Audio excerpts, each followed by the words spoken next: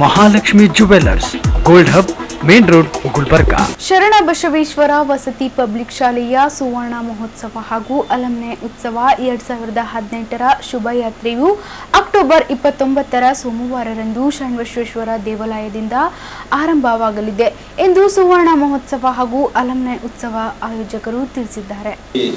Public regarding health ಯಾವ ರೀತಿ ಮಾಡ್ಕೊಳ್ಸುತ್ತೆ ಈಗ ಸ್ಮಾಲ್ ಡಾನ್ಸ್ ಅಥವಾ skit type we have plan. So ಅಲ್ಲಲ್ಲಿ ಇಂಪಾರ್ಟೆಂಟ್ ಏರಿಯಾಸ್ ಏನಿದೆ, ಸೂಪರ್ ಮಾರ್ಕೆಟ್ ಕಾರ್ನರ್ ಅಥವಾ ಈ ನಮ್ಮ ಶರಣಬಸವೇಶ್ವರ ಗುಡಿ ಹತ್ರ ಆ್ಯಂಡ್ ರಂಗಮಂದಿರ ಹತ್ರ ಈ ಇಂಥ ಒಂದು ಇಂಪಾರ್ಟೆಂಟ್ ಸ್ಪಾಟ್ದಲ್ಲಿ ಎಲ್ರಿ we can attract more public ಅಂತಲ್ಲಿ ಏನದ ಈ ಅವೇರ್ನೆಸ್ ರಿಗಾರ್ಡಿಂಗ್ ಹೆಲ್ತ್ ನಾವೇನದ ಈ Swachh Bharat regarding Swachh Bharat program and ಆ್ಯಂಟಿ ಏನು ಅಡಿಕ್ಷನ್ ಲೈಕ್ ಟೊಬ್ಯಾಕೋ, ಆಲ್ಕೋಹಾಲ್, ಈ ಒಂದು ಪ್ರೋಗ್ರಾಮ್ದ ಅವೇರ್ನೆಸ್ ಕೂಡ ನಾವು ಈ ಪ್ರೋಗ್ರಾಮ್ ಮುಖಾಂತರ ನಾವು ಕೊಡಬೇಕಂತಂದು ನಾವೆಲ್ಲ ನಮ್ದೆಲ್ಲ ಟೀಮ್ ಏನದ it has been ready. Devanand sari centre, Kamath hotel ಹಿಂದುಗಡೆ, ಸೂಪರ್ ಮಾರ್ಕೆಟ್, ಕಲಬುರಗಿ. ಶರಣಬಸವೇಶ್ವರ ವಸತಿ ಪಬ್ಲಿಕ್ ಶಾಲೆಯ ಸುವರ್ಣ ಮಹೋತ್ಸವ ಹಾಗೂ ಅಲಮ್ನೆ ಉತ್ಸವ 2018ರ ನಿಮಿತ್ತವಾಗಿ ಶುಭಯಾತ್ರೆಯನ್ನ ಅಕ್ಟೋಬರ್ 29ರಂದು ಸೋಮವಾರ ಬೆಳಿಗ್ಗೆ 8:20 ಗಂಟೆಗೆ ಶರಣಬಸವೇಶ್ವರ ದೇವಾಲಯದಲ್ಲಿ ಹಮ್ಮಿಕೊಳ್ಳಲಾಗಿದ್ದು, ಪೂಜ್ಯ ಡಾಕ್ಟರ್ ಶರಣಬಸಪ್ಪ ಅಪ್ಪ ಅವರ ಶೋಭಾಯಾತ್ರೆಗೆ ಹಸಿರು ನಿಶಾನೆ ತೋರಲಿದ್ದಾರೆ. ತದನಂತರ ಶೋಭಾಯಾತ್ರೆಯು ಶರಣಬಸವೇಶ್ವರ ದೇವಾಲಯ, ಲಾಲ್ಗಿರಿ cross, super market, SM Pandit ರಂಗಮಂದಿರ, ಆನಂದ್ ಹೋಟೆಲ್ ಮಾರ್ಗವಾಗಿ SBR ಶಾಲೆಗೆ ಮರಳಲಿದೆ. ಈ ಶೋಭಾಯಾತ್ರೆಯಲ್ಲಿ ಶಾಲೆಯ ಹಾಗೂ ಕಾಲೇಜಿನ ವಿದ್ಯಾರ್ಥಿಗಳಿಂದ ಸಾಮಾಜಿಕ ಕಳಕಳಿಯ ಸಂದೇಶವುಳ್ಳ ಬೀದಿ ನಾಟಕಗಳನ್ನ ಪ್ರದರ್ಶಿಸಲಾಗುತ್ತದೆ ಹೀಗೆಂದು ಅವರು ತಿಳಿಸಿದರು. Usually we are aware about only the rallies ಅಂತ. ರ್ಯಾಲಿಯಲ್ಲಿ ಇದು ನಾವು ಮ್ಯಾರಥಾನ್ ಅಂತ ಒಂದು ಓಟದ ಮುಖಾಂತರ ಎಲ್ಲರೂ ಒಂದು ಸ್ಪ್ರೆಡ್ ಮಾಡ್ತೇವೆ. ನಾವು ವಾಕಥಾನ್ ಅಂತ ನಡೆಯೋದಿಷ್ಟೇ with the school children spreading the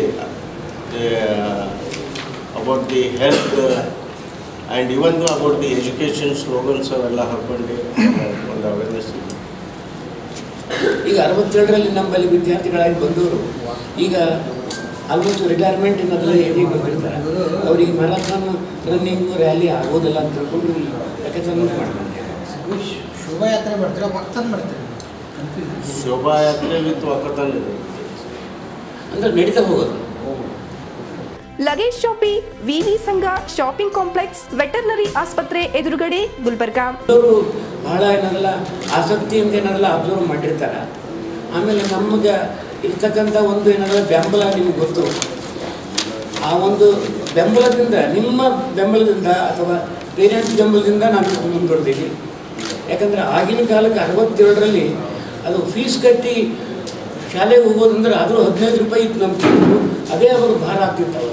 ಅಂಥದ್ರಲ್ಲಿ ಏನದಲ್ಲ ನಮ್ಮ ಪೇರೆಂಟ್ಸು ಸ್ಪಂದಿಸಿ ಅವ್ರ ಮಕ್ಕಳನ್ನ ಎಷ್ಟು ಕಷ್ಟಾದರೂ ಕೂಡ ಅವ್ರ ಮಕ್ಕಳನ್ನ ಕಳಿಸಿ ಅಲ್ಲಿಂದ ಪ್ರಾರಂಭ ಆಯಿತು ನಮ್ಮದೇನದಲ್ಲ ಇದು ಬೆಳವಣಿಗೆ.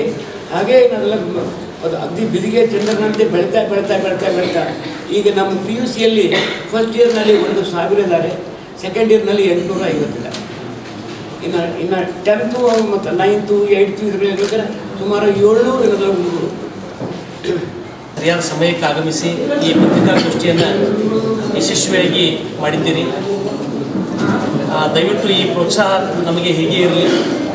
ನಾಳೆ 29ನೇ ತಾರೀಕು ನಡೀತಕ್ಕಂತಹ ವಾಕಥಾನ್ ಶೋಭಾಯಾತ್ರೆ ಹಾಗೂ ನಮ್ಮ ಸುವರ್ಣ ಮಹೋತ್ಸವದ ಮುಖ್ಯ ಕಾರ್ಯಕ್ರಮ 9ನೇ ನವೆಂಬರ್ದಿಂದ 13ನೇ ನವೆಂಬರ್ವರೆಗೆ ಮತ್ತು ತದನಂತರದಲ್ಲಿ 14ನೇ ನವೆಂಬರ್ದಂದು ಪೂಜ್ಯ ಅಪ್ಪ ಅವರ ಜನ್ಮದಿನವೂ ಸಹ ಅವತ್ತು ಇದೆ. ಆ ಎಲ್ಲ ಕಾರ್ಯಕ್ರಮಗಳಿಗೆ ತಮ್ಮ ಪ್ರೋತ್ಸಾಹ, ಸಹಕಾರ, ಬೆಂಬಲ ಹೀಗೆ ಇರಲಿ ಅಂತೇಳಿ ಹೇಳ್ತಾ ವಿಶೇಷವಾಗಿ ಈ ಸಂದರ್ಭದಲ್ಲಿ doctor Khanderao Basavaraj, NS Devarkal, doctor Bharat ಕೋಣಿಂಗ್, doctor Basavaraj ಬಂಡಿ ಉಪಸ್ಥಿತರಿದ್ದರು. Godrej Interior, beside Big Bazaar, Kalburgi. Call us on any query.